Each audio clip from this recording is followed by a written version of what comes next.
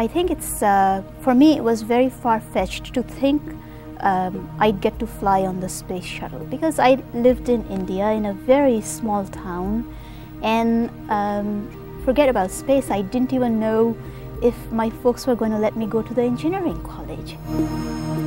I think I was very lucky that we lived in a town which is a very small town, and one of a handful of towns at that time which had flying clubs.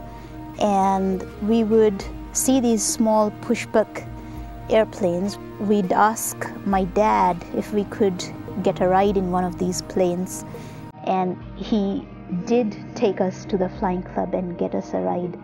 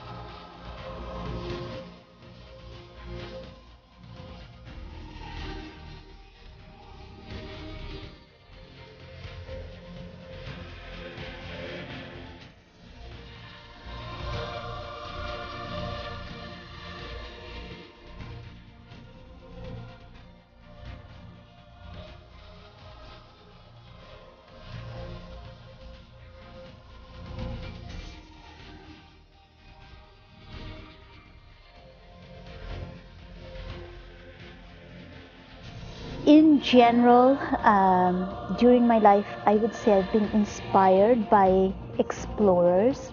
It's easy for me to be motivated and inspired by seeing somebody who just goes all out to do something. When I read about these people, I think the one thing that just stands out is their perseverance in how they carried out what they went to carry out.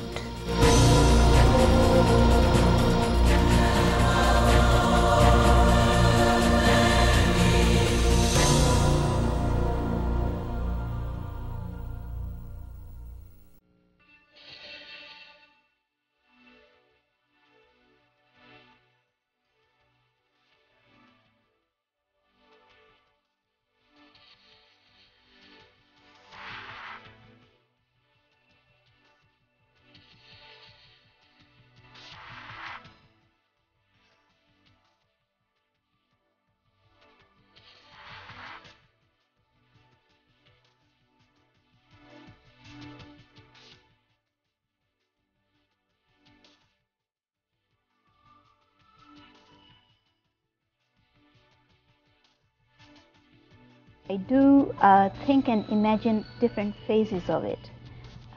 sitting on the launch pad and the liftoff itself. The whole thing just seems very exciting. It's the ultimate adventure that you can think of.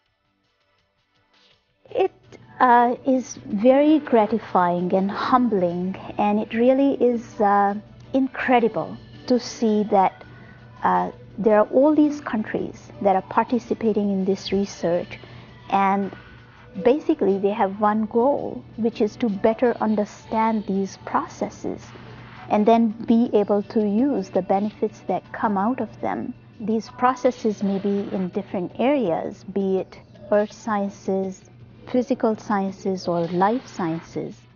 All of the experiments on this flight help us understand these processes better. And anytime we understand the processes better, we are better off as a species and as a result as a planet. When I was very young, I knew of this saying. It's by the philosopher Seneca, and it said, "I was not born for one corner. The whole universe is my native land." And I didn't write it, but I think I very well could have. I truly feel that way.